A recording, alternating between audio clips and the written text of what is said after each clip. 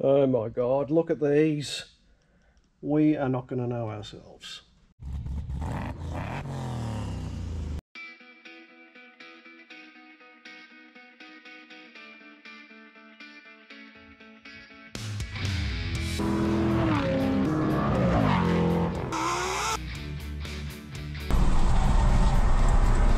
She's a duck's guts. G'day everyone, welcome back to the channel. It's Fred here from Clooney Garage. Even says so on the shirt. All good. Anyways, long anticipated episode today. We've talked about doing up our 500 horsepower engine for a long time, and we've been waiting on some bits. Well, some bits have arrived. So we're obsessed with cams and heads here at Clooney Garage when we build our race motors. And we all know what doggy old LS heads look like. There's some old LS ones there. Anyway, we had to go get some CNC ported heads, so have a look what Mr. Higgins has provided here. Oh my goodness. Now these are an exchange unit with Higgins. You send in your heads and you get a set of these CNC ported heads. So I'll take you through everything to do with this, as well as the new camshaft that's rocked up. And we've got the specs and we'll go through all that. But first of all, let's start with the deck of the heads here. We've had 30 thou taken off. And that's about as much as we want to go with the compression that we're going to run. It's going to be a huge upgrade to the standard compression. But the biggest benefit you get from CNC ported heads is exactly that. Look at the inside of our domes here. It's all been CNC ported and polished. And that's going to make a hell of a lot more flow. They flow a heap more. I'll put the description below in terms of the sort of flow increases we're expecting to get. But yeah, I mean, and LS heads actually flow pretty well compared to old cast sort of, you know, Holden heads and that. But these are a serious step up in the game too. So let's flip these round so you can get a full in-depth look. We'll start on the intake runners here. You can see they've been done as well. All inside with the rectangle ports, obviously, not the cathedrals. And from memory, yeah, these are the 823 casting heads as well. So this has all been cleaned up in here as well. I'll flip it over to the exhaust side. And they've been done too. Hopefully I'm getting enough light in there so you can see.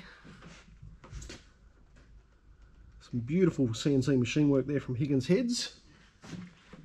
And we're pretty happy about that. And they give you a bit of a stamping on the outside there. And the work that still needs to get done, obviously, is we're going to lap all our little valves in. So I've just taken them out just temporarily. I'm going to lap them in and make sure everything fits, but we'll do all that when it's time for the assembly. So we're pretty excited by that. We thought we'd take you back in time a little bit when we actually took the other heads off, as you can sort of see the disassembly procedure and what it looked like when we took these off. So everyone's probably seen our L77 that we got out of a written off VE, and this is for our ute as well. But we've got a few updates here, Frankie, starting with the heads, and then I'll let you talk about the other upgrades. So what's happening with the heads? Well, we've got to whip these heads off and get them down to Higgins in Melbourne. We're going to do some CNC portings and lap our valves in and give us some valve springs that'll cope with 600 thou lift camshafts. Yep. So yeah, that's a bit of fun, and they should come back all nice and shiny and perform a little better. Yeah. Well, these heads stock are actually pretty good. But yeah, the Higgins heads, they do flow even better, so that'll be good. But as Frankie mentioned, we could do some serious work with our, in preparation for our cam. But the other thing is the old Trinion upgrade, Frankie. Well, that's right. We don't want a Trinion falling apart. They have a habit of dropping hardened steel roller bearings through your motor, and that's not really what we want while mucking around at a track on full noise. So only bad things can happen if we leave them on, and for $300, yep, it's a nice little bit of insurance and an easy upgrade for us.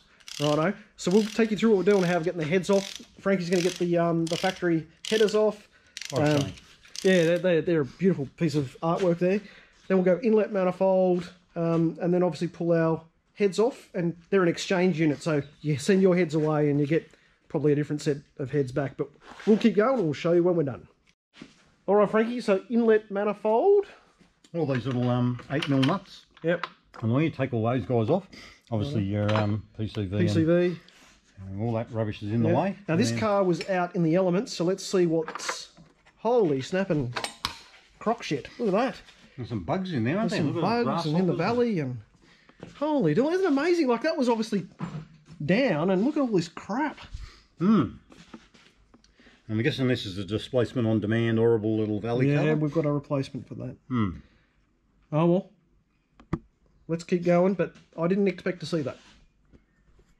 All right, Frankie, so I've just covered up our inlet holes there, and you got the rocker cover. Got a few locust bugs out of there. And just got a little screwdriver on that. here's our rocker cover off. Neat little things.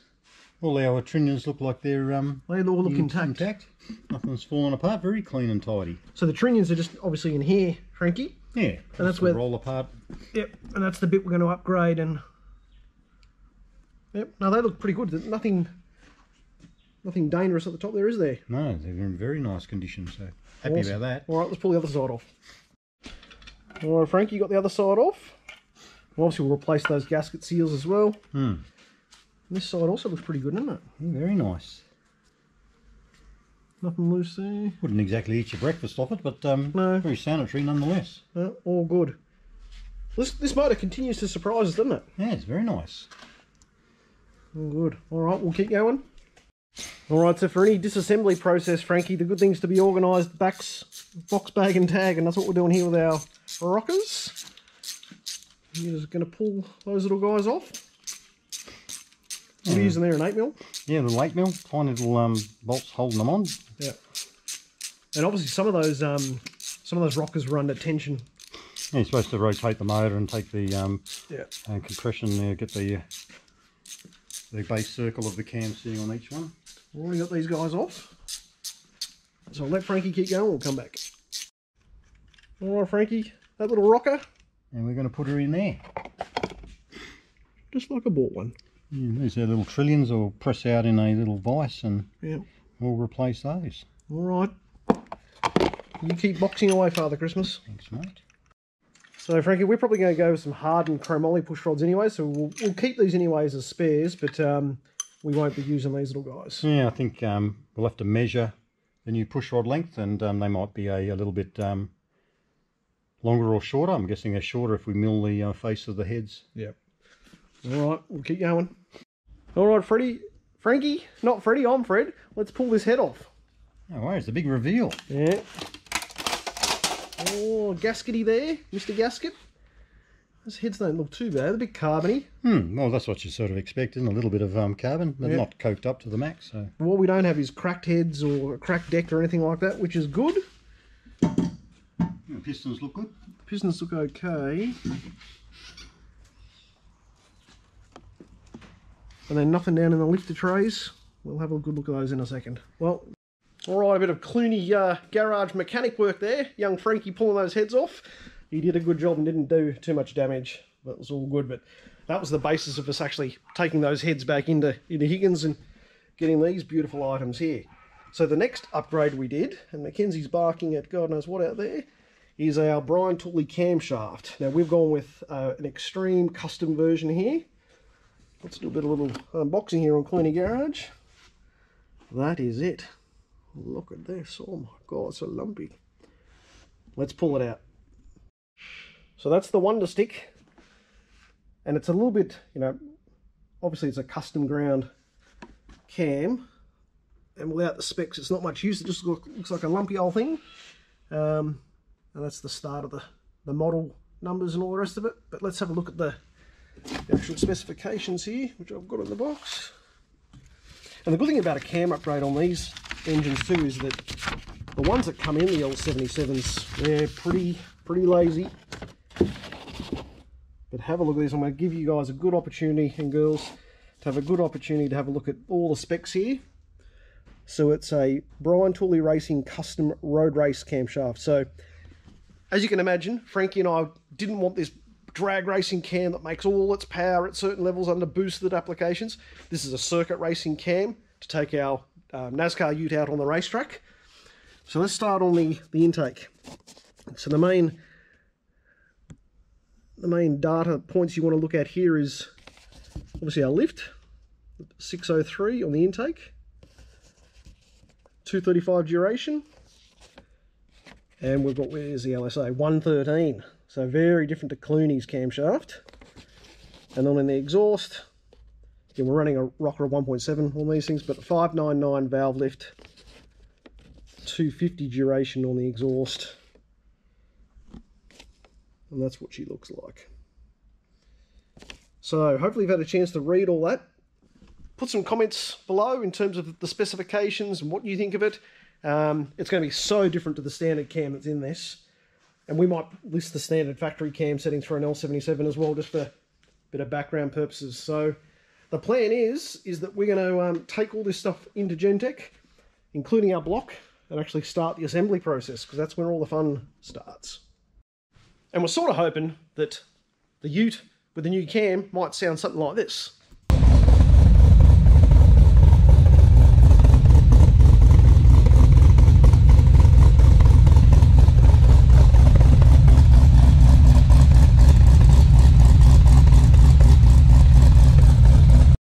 Alright, so what's happening next with the ute? We're going to actually take the ute into Jack's tomorrow. Now the coilobes are fitted, we're going to get our wheel alignment done on the front. Probably going to look at getting some bushes in the front too. And we're going to investigate around the sway bars and what they say. But the other big thing is getting some diff cradle bushes in the back here, because these things are notorious. And we've actually had a new diff center in this thing, but I'm thinking that we're definitely going to be needing our rear diff bush cradles. They normally fag out. This car's done 150,000 clicks too, so yep, you don't want that. So anyway, we'll get on to that. That's a job for me and Frankie tomorrow. But I tell you what, we're getting seriously motivated about building this engine now that our components are starting to rock up. You know, these heads, I just can't stop looking at them. They're just so beautiful. And it's going to make a huge amount of difference. So we're hoping that the previous engine combination did, 280 odd rear wheel kilowatts. We're hoping with this brand new freshened up L77 with our CNC ported heads, with our new camshaft from Brian Tooley, we're hoping, with more compression and a few other little things we're going to do with the tune as well. We're going to retain our intake manifold, might actually get a bigger throttle body, but we're thinking that, 350, 360 rear wheel kilowatts might be in our realm of possibility, and that'll be a handful on the track. It's already a handful now the way it stands, but that's because the thing didn't have any suspension. But that's going to be a lot of fun. Sarah's going to put Frankie and me to the limits, but that's what this channel's all about, and learning things you can do, doing mods yourself, and all this stuff we do apart from the tuning and some of the real hardcore stuff at Gentech. You can do all this stuff yourself if you've got some tools and are halfway handy. On that note, I'm going to get busy. Got a heap of stuff to do tonight, so thanks for watching. Talk soon.